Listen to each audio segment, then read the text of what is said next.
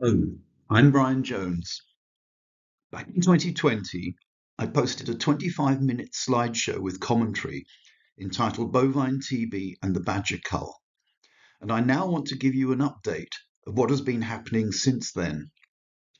The previous presentation can be found on YouTube by following the link on the slide. Previously, I covered bovine TB's causation by Mycobacterium bovis, transmission from cattle to wildlife, diagnostic testing for the disease, the high emotional and financial cost to both farmers and taxpayers, and the government's use of exceptions to the 1992 Protection of Badgers Act to allow culling to proceed under license for disease control purposes. I described the randomized badger culling trial, which took place from 1998 to 2005, and the conclusion from it that badger culling cannot meaningfully contribute to future control of cattle TB in Britain. I then discussed how DEFRA have totally ignored all the evidence and rolled out this ineffectual, expensive and cruel destruction of an iconic, indigenous and much-loved species. I described the recommendations made in the 2018 Godfrey report, commissioned by DEFRA and subsequently mostly ignored by them. I concluded that cattle vaccination would be the most effective way of controlling bovine TB, and that the recent downturn in bovine TB breakdowns was likely due to improved testing regimes and better monitoring of cattle movements, rather than culling badgers. Sadly and unforgivably, DEFRA and their subservient agencies are still ignoring all the evidence that badger culling is ineffective, inhumane, expensive, and being driven by farming policy and political ambition, not science. Since 2013, more than 200,000 badgers have been killed, inhumanely, and at great cost to farmers and taxpayers, without achieving any reduction in BTB prevalence. Single intradermal comparative cervical tuberculin skin test remains the cornerstone for bovine TB diagnosis. However, it is a dreadfully insensitive test, and if infected cattle remain undetected within the herd, they can be traded on to infect other herds. The frequency of herd skin testing has been increased in the high-risk and edge bovine TB areas, and supplementary tests such as gamma interferon and Enfaplex are being used more often when SICT positives are found in a herd. These improvements have almost certainly been responsible for the reducing number of bovine TB breakdowns. But despite its proven superior sensitivity, the ActivePhage PCR test for Mycobacterium bovis, which measures organisms rather than the immune response to them and is exquisitely sensitive and specific, is still not licensed for anything other than research use. Badgers still do not receive the protection they are lawfully entitled to. The 1992 Protection of Badgers Act criminalises harming badgers and interfering with their sets, but exceptions permitting the killing of badgers can be granted under licences given out by Natural England for the purpose of preventing disease. Therefore, the badger cull can only be lawful if it is effective in reducing bovine TB, which it manifestly is not. We still see frequent reports of set blocking and digging out by fox hunts and badger baiting by organised criminal gangs. The police seem reluctant to enforce animal protection laws. In 2021, there were 61 intensive and 21 supplementary cull zones, covering much of the western half of England, where bovine TB is most prevalent. The DEFRA minister at the time, George Eustace, promised that badger culling would be gradually wound down, but this year licences were granted for 11 new intensive and 10 new supplementary cull zones. DEFRA clearly has no intention of phasing out badger culling. It does appear that DEFRA intend to reduce the badger population to near zero in the high-risk area and to extend culling deep into the edge area. We fear that the current licensing requirements will be relaxed, such that individuals rather than cull companies will be able to apply to shoot badgers in an even less regulated or monitored manner than at present. Describes the shocking scale of badger killing. 2013 and 2014 were the initial pilot culls in Gloucestershire and Somerset, which gave no indication that culling could be carried out humanely or effectively. Despite that, DEFRA gradually increased the culling areas and the number of badgers killed.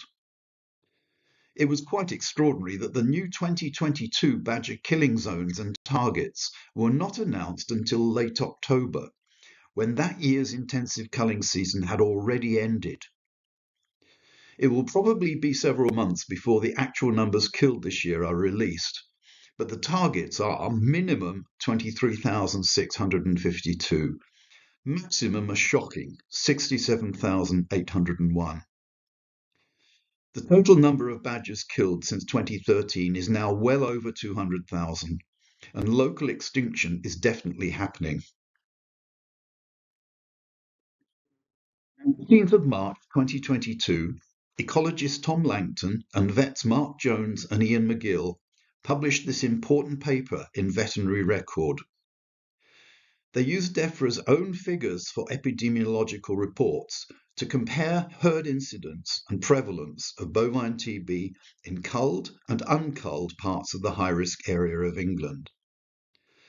The number of herd breakdowns due to bovine TB are published by DEFRA for the culled but not the unculled areas, but the latter can be calculated by subtracting values for the culled zones from values for the whole of the high-risk area. By doing this analysis, Langton et al. Produced convincing evidence that badger culling has made no detectable difference to the incidence or prevalence of bovine TB. This paper underwent intensive peer review and managed to overcome DEFRA's attempts to stop its publication. It's just one of the graphs from the Langton et al. Paper. It shows prevalence of bovine TB in culled, red, and unculled, blue areas in all the years of intensive culling. Differences would not be expected in the early years, but if there was any effect, it should certainly have become increasingly apparent as the years went by. There were, in fact, no statistically significant differences in any of the years since culling began, using a range of sensitive statistical tests. Needless to say, DEFRA have contested the methods used in the paper and its conclusions, both in Vet Record and in a government blog by the Chief Veterinary Officer Christine Middlemiss and the Chief Scientific Advisor Gideon Henderson.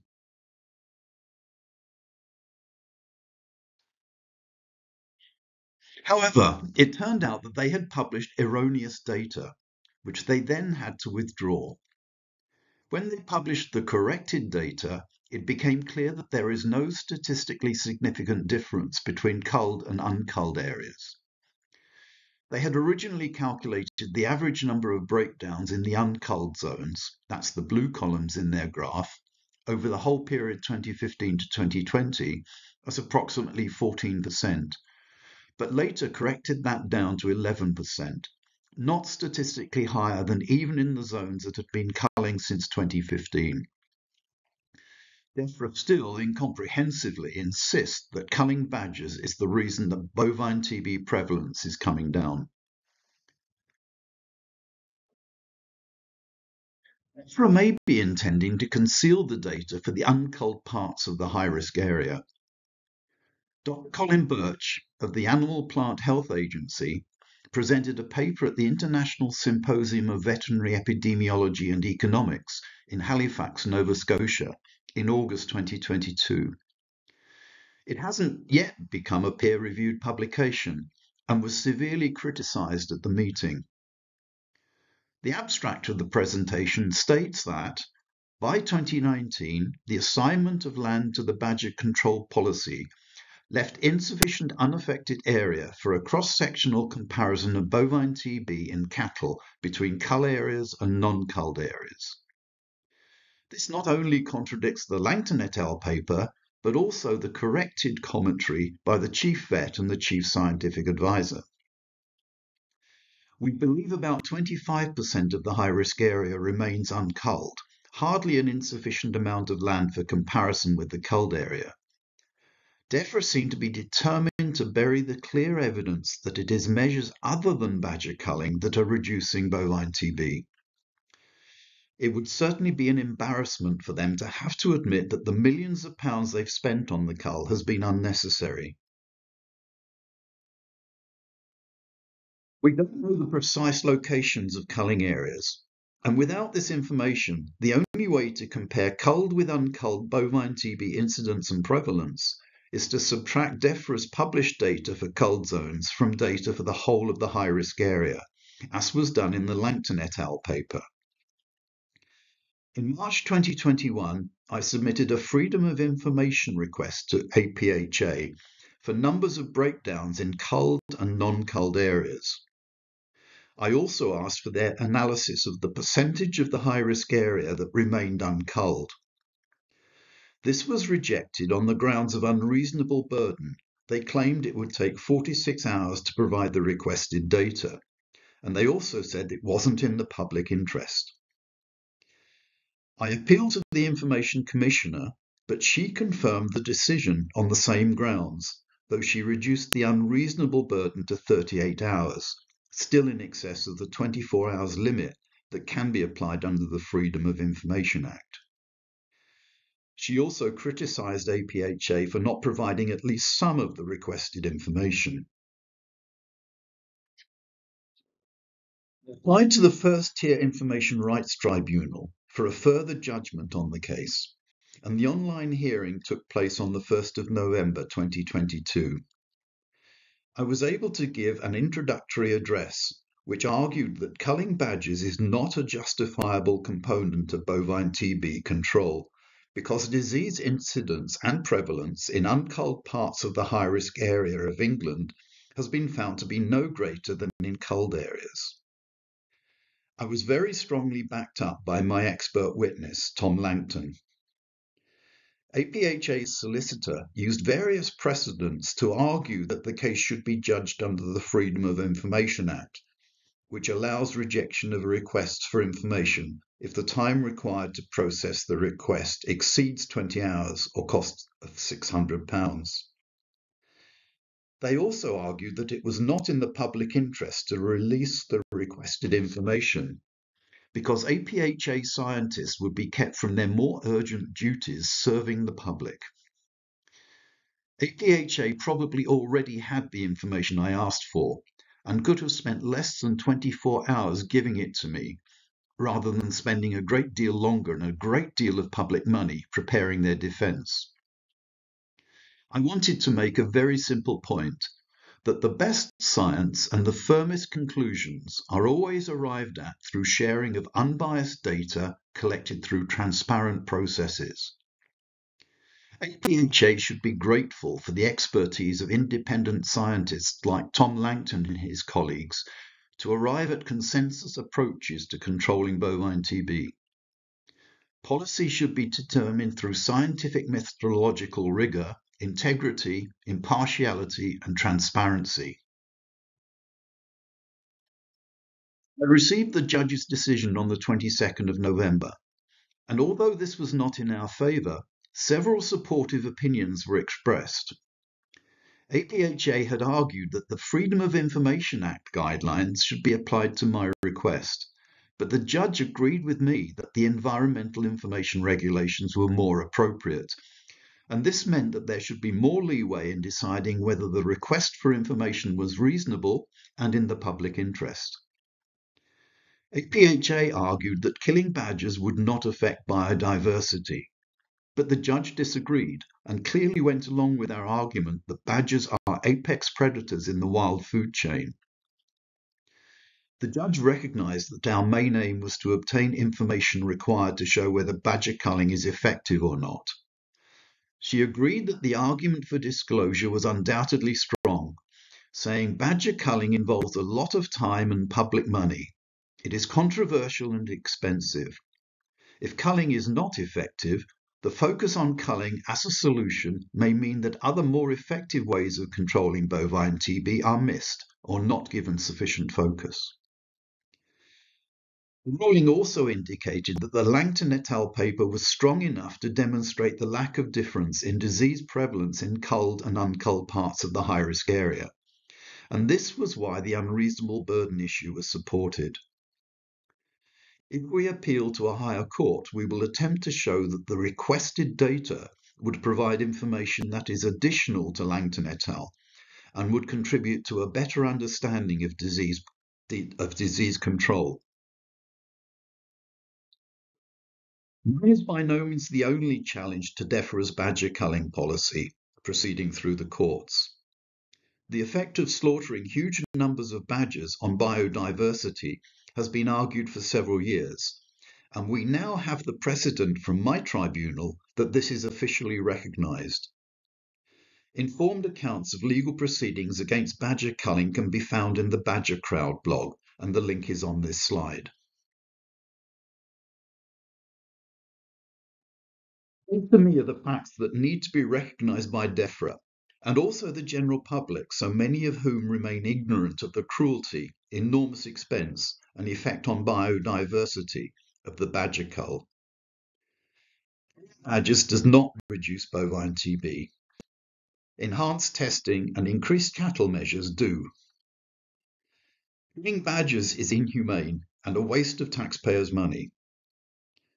Vaccination of cattle will end TB, and this should be at the centre of DEFRA's scientific research effort. Thank you for listening. I'd be very happy for you to share this presentation, especially to those friends who remain unaware of just how badly our countryside, our farmers, and our wildlife are being let down by politicians.